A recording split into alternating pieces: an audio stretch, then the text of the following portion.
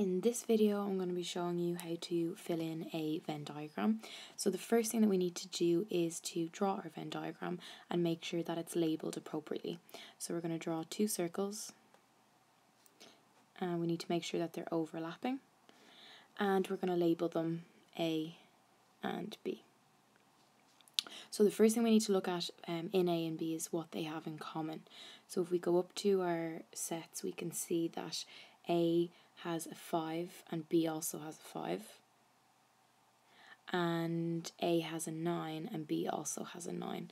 So they need to be filled into the middle section of your Venn diagram, which is called the intersection. So I'm going to write in the number 5 and I'm going to write in the number 9. Once you've filled in the middle section of your Venn diagram, you need to just fill in anything that's left over on the outside of A and everything that's left over on the outside of B. So the number 2 and the number 7 need to be filled into A, and the number 3 and the number 11 into B. So the next thing we're asked to answer in this question is to list the elements of A union B. Now, if you can remember from class, A union B means everything in A and everything in B, but we need to be very careful that we only list the things that they have in common once.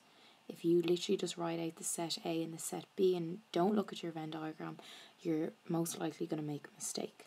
So I draw my curly brackets, and reading it straight from my Venn diagram here, not the sets up above, I'm going to write down 2, 7, 5, 9, 3, and 11.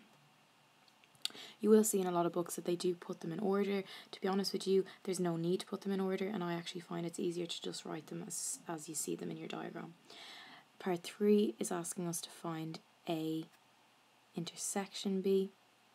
And again, from class, you might remember that I told you that the N shape in the intersection is similar to the N shape here, so that's how we're going to remember, and we just need to look at what they actually have in common, which is the middle section of my Venn diagram, which is the number 5 and the number 9.